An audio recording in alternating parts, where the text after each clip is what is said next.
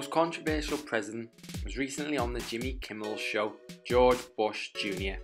He was asked the question, did he ever look at the UFO files while in office?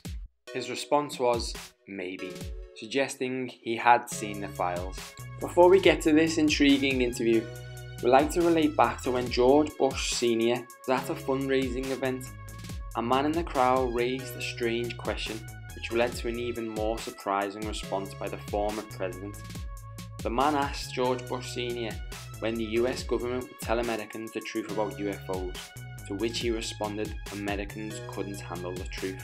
Does this response suggest that what we know about UFOs is totally wrong? Something more sincere going on behind closed doors? Definitely let us know your comments, guys. Please don't forget to like, subscribe and share. It's a question that I think is very important to me and very important to the country. When you were in office, and I don't know when this happened or if it happened, did you go through the secret files, the UFO documents? Because if I was president, that'd be the first thing I did. You know, it's funny. My daughters asked the very same question. They did? Yeah.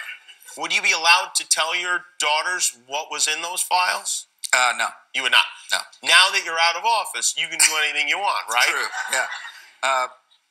But I'm not telling you. You're not telling me. You're not telling me what? Are you not telling me that you looked at them? I'm not telling you nothing. Are there really great secrets that you know that you can't share with people? Yeah. Yeah, there are. And you never write about them? No. Maybe at a time in your life that you're like, oh, I'm 90, I'm going to do it. No. No, nothing. What if you were to get like a little like loopy, you know, you get old and start drinking again? Start drinking again.